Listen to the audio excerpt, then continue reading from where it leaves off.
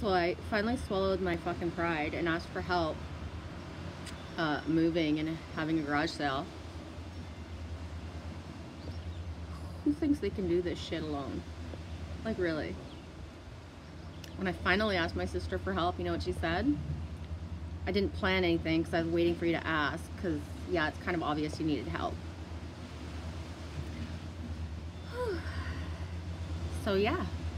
Most shit is, like, out of the house or around. It's, like, fucked. It's supposed to, like, rain. It's been windy, so we're on, like, low alert for everything.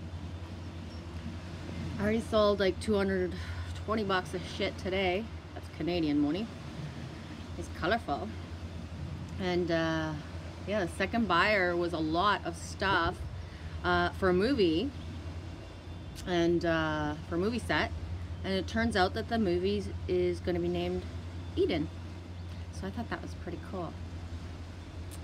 Anyways, I can see my sister pulling in with food, so I'm pretty fucking pumped. Whew. Have a good night.